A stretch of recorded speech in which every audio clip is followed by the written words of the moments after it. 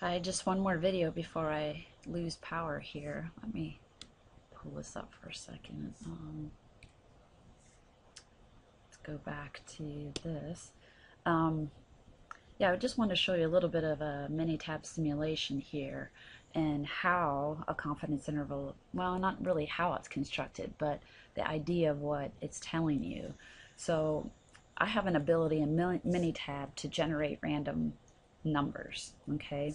And I can choose the random numbers to come from any distribution I would like to. So assume for this simulation that I have a nice, it's not drawing, there it is, a nice normal distribution, center at 0 and sigma of 1. Okay, so in other words, I mean, imagine pulling a random number from there.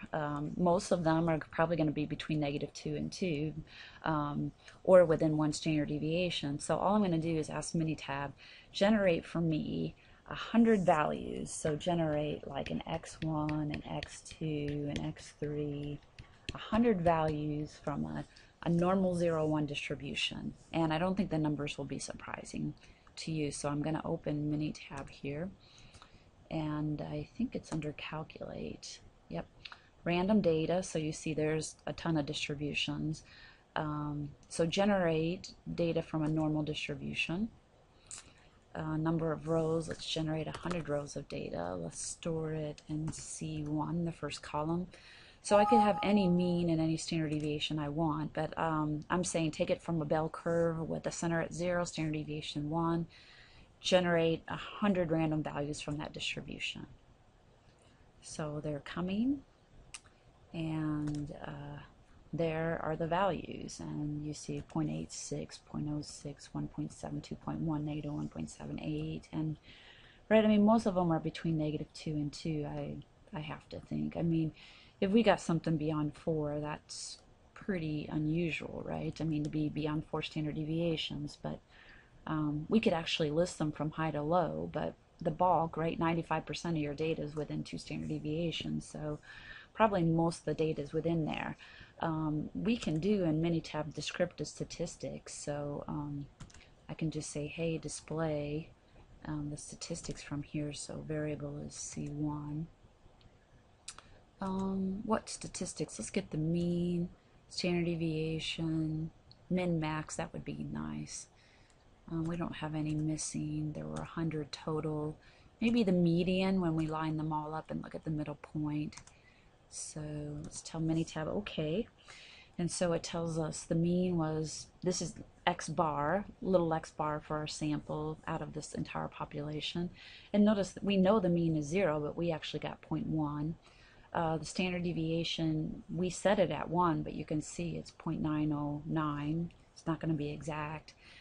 Here was the minimum. Here's the median, very close to the mean. Not surprising because I have a symmetric distribution.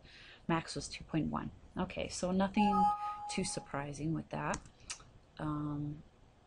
Okay, let's go back to our data. If I was going to make a confidence interval, what I'm making it from actually is the mean. The mean is going to be the center, right? That's my estimate. And then I'm going to go off in both directions around the mean and build a little interval for myself based on the standard deviation. So I'm going to use the mean, the standard deviation, and also the sample size to construct these. So right now, let me just generate another, this is going to seem weird, but I'm going to generate 100 columns of normal 0-1s. Okay, why not? 100 of them. So let's see, calculate random data from, where's normal? Here's a normal. I'm going to generate columns C1 to C100, and all of them I want to be normal 0-1s.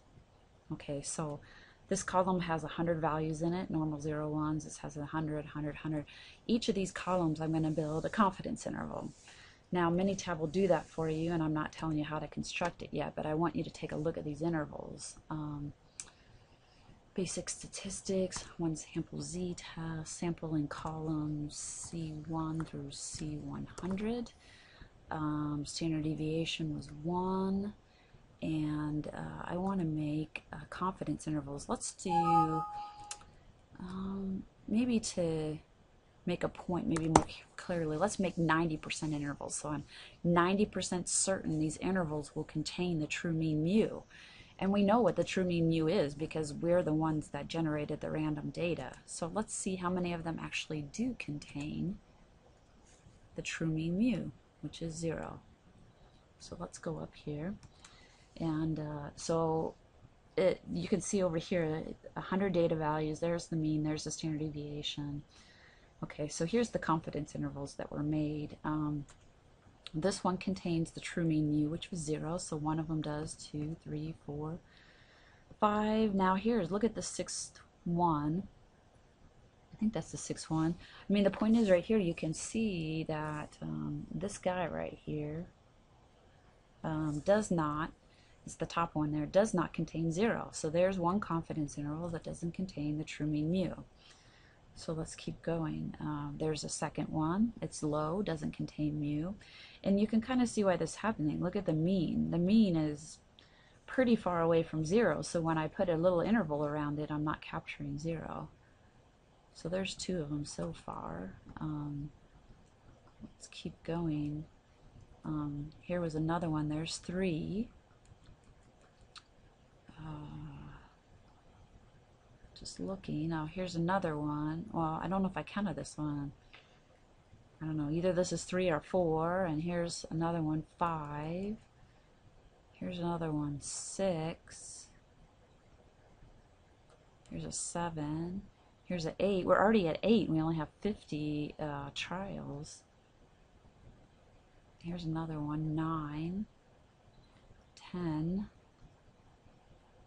Surprising we're missing most of them low, which is not necessarily supposed to happen. 11, 12. I'm just most amazed that most of them are low. I don't know why we only have, oh, here's another, so here's one high, 13, we missed it. 13, so right there, that is a good idea about a 90% confidence interval. If I make 100 intervals, I expect about 90 of them to contain the true mean mu.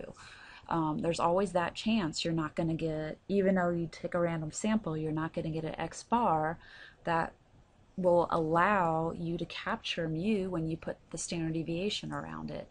So if I had built 95 percenters, I'd expect about 95 to contain mu. If I had built 99 percenters, about 99 of them should have contained mu. So the thing that's random, I think a lot of people think a confidence interval is not random, it's solid. The thing that's solid is mu. Mu, somebody knows mu. Mu is known. The thing that's random is the interval. Every time you get a new random sample, you're going to get a new interval because you'll get a new X bar, you'll get a new standard deviation. So that's the main point I wanted to show you there. So let's go back to the lecture. So what I did is I made 100 observations of a normal 0, 1. I did this for 100 different intervals, and I built 95% confident. Well, I actually built 90, and we saw that only about, well, 13 of them didn't have mu, and about, 87 did. So if we had built 95ers, then approximately 95 of them would have contained the true mean mu. When you build it, you have to be thinking, if I build a 99% confidence interval, I'm 99% certain I've captured mu.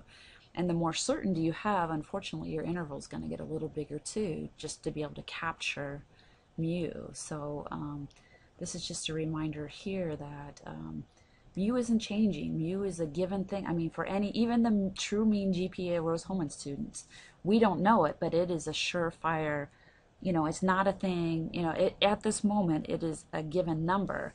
And if I collect sample data, I'm going to get an estimate with X bar and then try to, net the true mean mu with it. So on average, we would expect 95 of them to contain mu.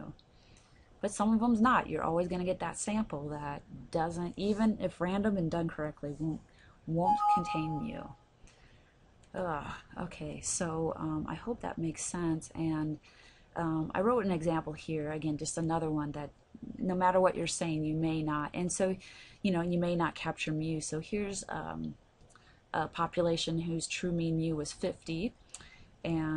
somebody built, again, took random samples from the distribution, had a mean of 50, built a confidence interval, and noticed that some of them don't contain 50. I mean, that's what's going to happen. This was just an example saying, you know, if, again, I have a confidence interval right here that says, I was trying to figure out the true mean GPA, not GPA, earnings of college students over the summer. Government says mu is 4,500. I grab a random sample of 100 students, get this, build an interval, get this. I'm 95% certain this contains the true mean earnings of college students over the summer. The government said this, we're in contradiction. So either there's a 5% chance my interval doesn't contain mu, or somebody's not telling you the truth. But we know the government always does, so okay, sorry, I had to throw that in. Okay, so I think that's a nice example, and I'm going to stop it here and start again later. And actually I better plug in soon to get more power. There it is. I have 14 minutes. Yay. Okay, talk to you later.